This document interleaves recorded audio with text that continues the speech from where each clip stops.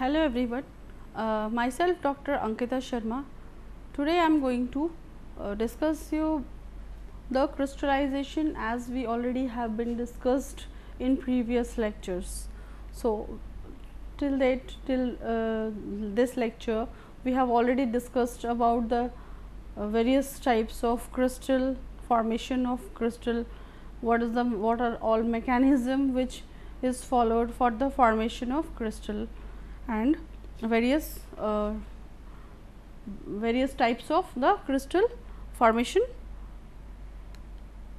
So now today we will discuss about the Meier's crystallization theory. Meier's crystallization theory basically is the theory which defines the nucleation and crystal growth of the solution that is due to the supersaturation. After supersaturation only the crystal formation starts. So the Meier's supersaturation theory describes about the crystallization. It basically explains the relationship between the supersaturation and the spontaneous crystallization. So according to the Meier's theory, it postulates that the greater the degree of supersaturation, more the chances of the nuclei formation. So as the degree of supersaturation is higher, as we all know, for the crystal formation supersaturation is the main driving force. So the degree of supersaturation is higher, it enhances the rate of formation of crystal. So due to the degree of supersaturation, more chances of nuclei formation are possible. So the supersaturation, if the supersaturation passes certain range of value, means beyond a certain value of supersaturation, nucleus formation starts or it enhances. So as we know, saturation, beyond saturation level we keep on adding the more solute, it becomes supersaturated, and during the supersaturation, by the different processes we are carrying out the supersaturation process. So supersaturation also, after beyond certain range, the formation rate of nucleus will be rapid. So various assumptions of the Meier's theory are, according to Meier, what it says, the solution which has been taken for the crystal formation are totally free from any solid particle. That may be the locally solute present in that solution or the foreign particles which is present in that solution. So assumption, according to his assumption, there should be no any foreign particles present in the solution, and this theory basically explains with the help of solubility and supersolubility diagram. So Meier's theory can be explained with the diagram. Meier's supersolubility curve gives the relationship between the concentration and temperature. So in this graph, in this plot, we can see the curve CD represents the solubility curve and the curve AB represents the supersolubility curve. So in this we can see AB is the supersolubility curve which represents the maximum concentration of the solution, that can be obtained by bringing solid solute into the equilibrium with the solvent. That means maximum concentration of solution means the saturated condition. So this solubility curve represents the saturated curve, means the solution is completely saturated on the point, each point of the CD curve, means at different temperature, at this temperature the concentration of the component or solute represents the saturation along with the curve CD. And similarly the curve AB is the supersolubility curve,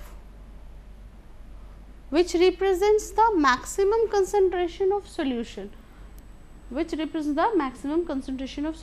that can be obtained by bringing solid solution into the equilibrium with solvent.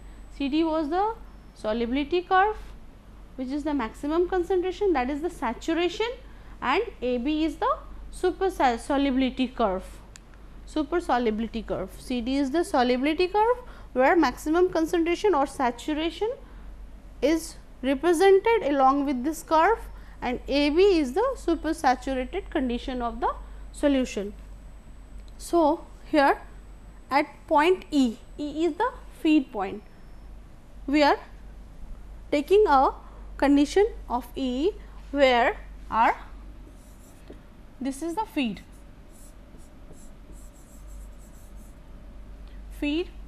What we do is at particular temperature and at particular concentration, the feed E, at this point we start cooling this solution at E.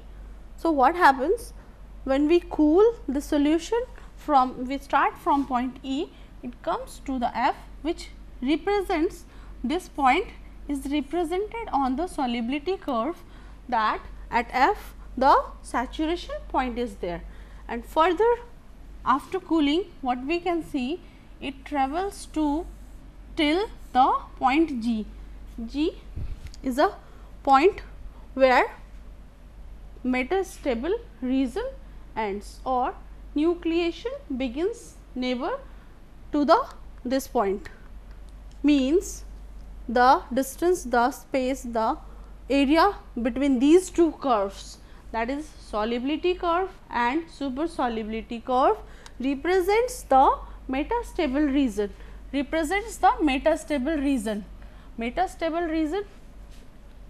at which the nucleation and dissolution take place at the same time, as the maximum critical size of the cluster has not formed till the point G.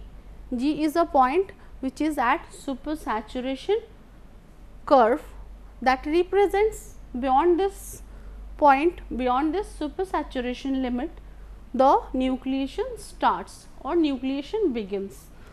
Between these regions, the formation of cluster and embryo and the nucleus take place, but at the same time dissolution also taking place, dissolution of solute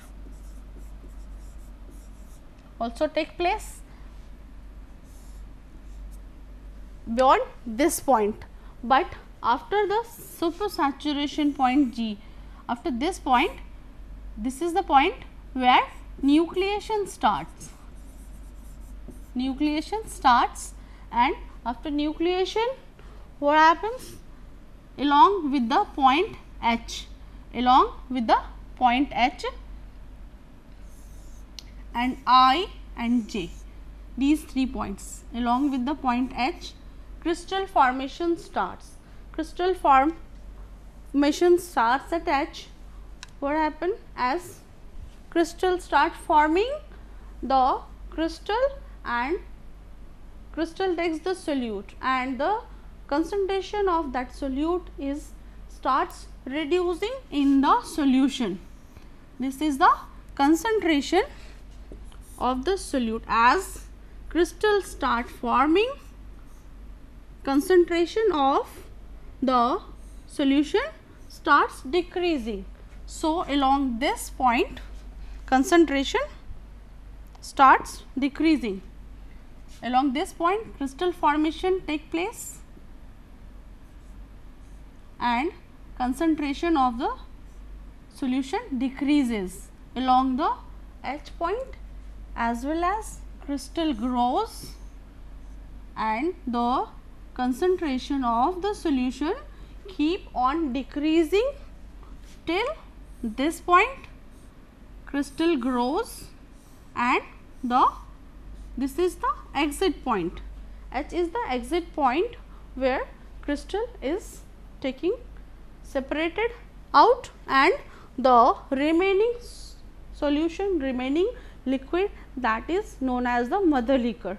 As we know, when crystal start forming, there is a crystal and the remaining solution is known as the mother liquor. So, the mixture of crystal and mother liquor is known as the magma. As crystal forming, the concentration of the mother liquor keeps on decreasing.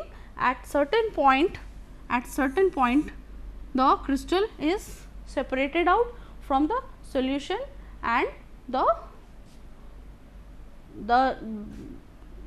crystal is we are taking crystal out and the remaining solution is separated out. So, this is the exit point. So, crystal formation takes place in this way.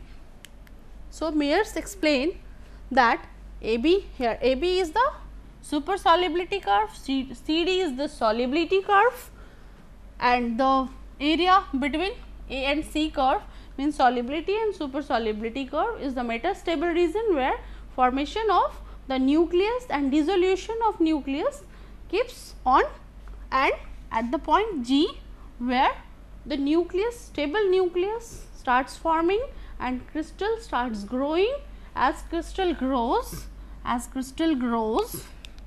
from here we can see, as crystal grow, the concentration of the solution decreases with the growth of crystal. As solute adhere or diffuse to the crystal for the growth, and the concentration of solute keeps decreasing in the solution. So, this is the exit point. So, this is the basically we are cooling a solution. This is the metastable region. At this point formation of crystal starts. As crystal grow, mother liquor get diluted and then the crystal size is growing up. So, this is the Mayer's theory. Mayer says this is the crystal growth taking place by this way. But there are some limitations of the Mayer's theory, as assumption of Mayer's theory is the solution should be totally free from any foreign solid particle. What are those limitations? Limitations are, firstly we can see that there is a line, that is FG line, which is explained by Mayer's theory, is doubtful, as we can see that appearance of nucleus is, that has been shown that it takes a longer time and the volume of solution be the large enough. So, basically the formation of nuclei depends on the actually that is due to the, that depends on the accidental collision of the molecule of the solute present in the solution. So, accidental collision of the molecule makes the cluster, or it aggregates in a cluster form, that is mainly this volume of solution due to the accidental collision, the formation of your nucleus take place. So, for that accidental collision we need a larger volume of the solution, so that accidental collision increases and then crystal or nucleus formation increases. Hence, the nuclei appear more quickly in larger volume solution than the smaller sample. First one. Secondly, the particle of the solute, there be the particle of solute. Mayer's theory is based on the assumption that the solution that consists of pure solvent and the pure solute. There is no foreign or solid particle present in the solution. That was the Mayer's assumption. But if it happens, then the solute itself will be, or foreign material itself will be the solid particle or seed. If seed is already present at the saturation or solubility curve, the crystallization will start. Crystallization will not wait for that FG line,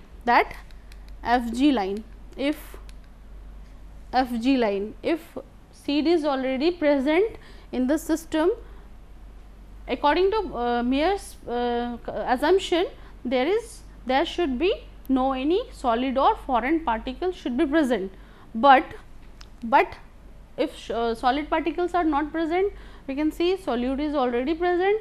Solute at the saturation, solute particle acts as a seed, and it will, the nucleation will start here itself, but according to Mayer, it follows the path FG, which is not making the sense. So, it is not possible. So, the pure solvent and pure solute without the presence of any solid particle, whereas we can see the solute itself or any foreign material that is present in the solution. So, presence of that particle has found that the crystallization occurs well before the line FG. So, it will not wait for the FG trend. And next point is, any foreign solid particle be introduced even in colloidal or atmospheric material, crystallization can occur. Hence, the existence of fixed super solubility curve such as FG according to Mayer's theory is not possible. So, these are the limitations due to which Mayer's theory is not actually possible. So, these are the about Mayer's theory and the limitation of the Mayer theory. If you have any query, you can ask me or you can contact me on the email ID Dr. Ankita Sharma 2015 @gmail.com. Thank you.